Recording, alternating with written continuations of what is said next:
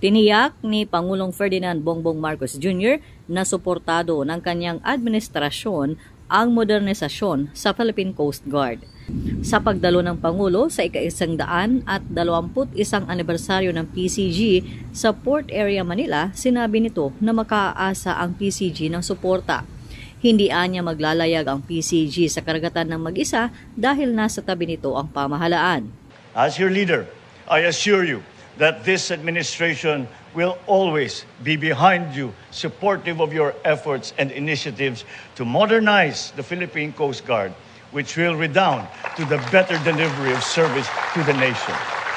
Maraming taon na anya na nakatuwang ng pamahalaan ng PCG sa pagtugon sa mga pangangailangan, lalo na sa mga humanitarian at search and rescue missions.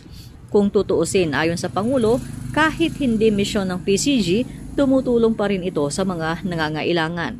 Halimbawa na ang nangyaring pandemya sa COVID-19 kung saan malaki ang naging papel na ginampanan ng PCG. Naging frontliner na rin anya ang PCG sa pagtugon sa maritime territory at pagdepensa sa economic zone at sa mga baselines ng Pilipinas. You likewise take a proactive stance in preventing and mitigating the risks associated with maritime incidents and weather disturbances. And to improve their operational efficiency as vital aids to navigation, you conduct maintenance to our lighthouses to make sure that our fisherfolk and our ships are safely guided in their journey.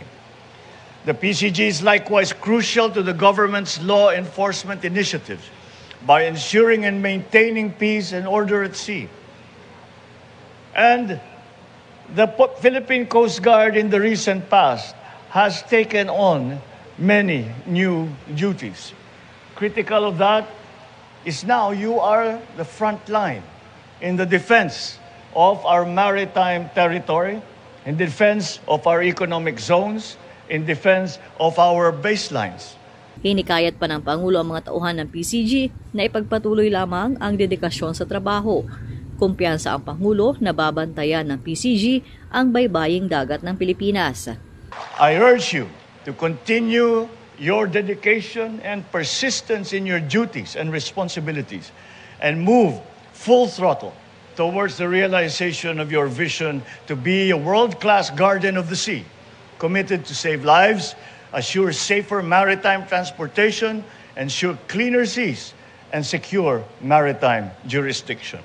Tiyak anya maglalayag ang bansa sa tamang landas kung kaakibat ang PCG.